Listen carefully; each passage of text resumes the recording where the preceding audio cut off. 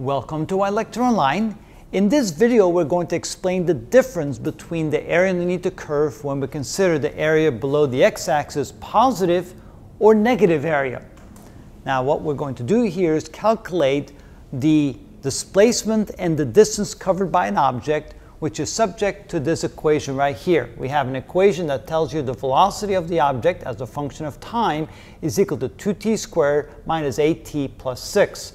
So here we have a graph that represents the velocity as a function of time. You can see that the velocity is positive until 1 second have elapsed. Now the velocity is negative until 3 seconds have elapsed, and then you can see the velocity becomes positive again. So we're going to find both the displacement and the distance covered by the object between 0 and 3 seconds to see what we're going to end up with. So what is the displacement from t equals 0 to t equals 3 seconds, and what is the distance covered from t equals 0 to t equals 3 seconds? So first we're going to calculate the displacement, which means we're going to simply calculate the area underneath the curve from 0 to 3. And in the case of displacement, negative area is indeed negative displacement. So let's see what we get. So this becomes equal to 2t cubed over 3 minus 8t squared over 2 plus 6t evaluated from 0 to 3. Obviously, when we plug in the 0, we get nothing, so we only have to worry about the positive limit or the upper limit.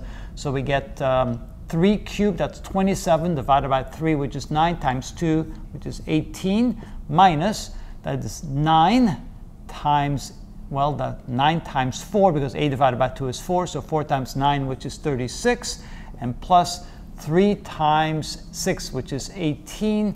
18 plus 18 is 36, so this clearly becomes 0, which means the displacement is equal to 0.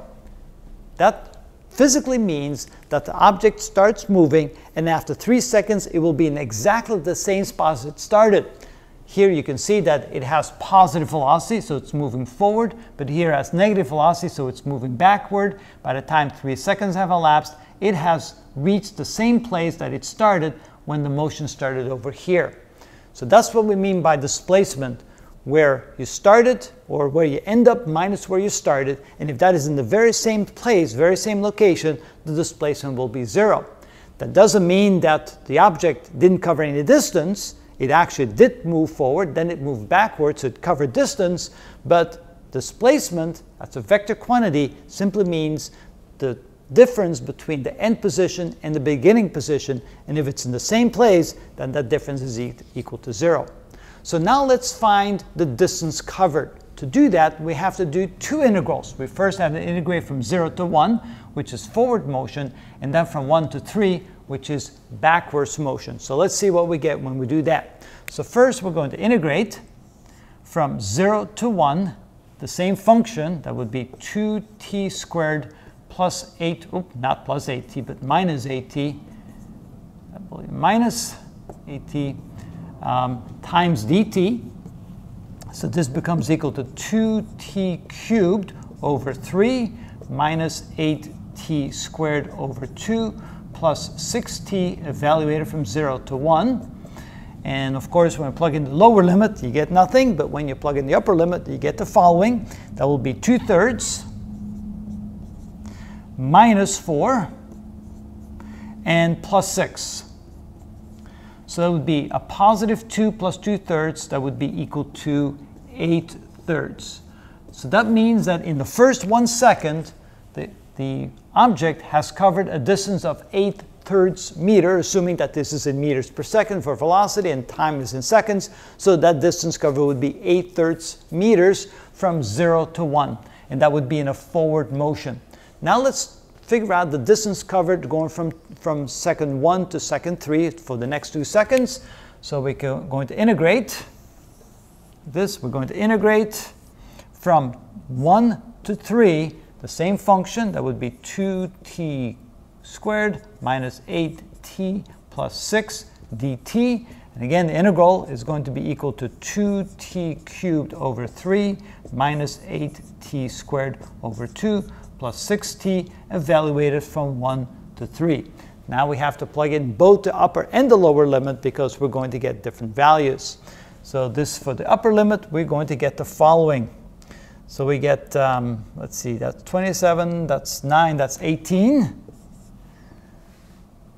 minus 36, and plus 18. So of course we get the same result that we got over here. That would be for the upper limit. Now we're going to subtract from that the lower limit.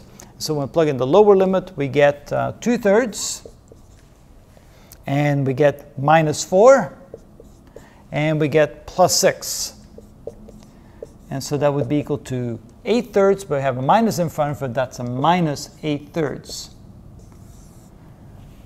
So this means that we covered a distance of 8/3 meter in the negative direction. We were going backwards. So here we're going forward, here we're going backwards. But in essence, you traveled distance in both directions. You went this far from 0 to 1 seconds. You traveled this far from 1 to 3 seconds in a negative direction. So the total distance covered, if you call this A1 and you call this A2, so this here would be A1 and this here would be A2, then if you want to indicate the total distance traveled, that is going to be equal to A1 plus the absolute value of A2, which in this case is going to be 8/3, plus the absolute value of minus 8/3, which is equal to 16/3. So the total distance traveled is the total area, both positive and negative area combined. And if it's negative area, you just take the absolute value of it, because essentially that has a different meaning than when you calculate the total displacement. So notice that negative area sometimes does have a real meaning, and that's how it's done.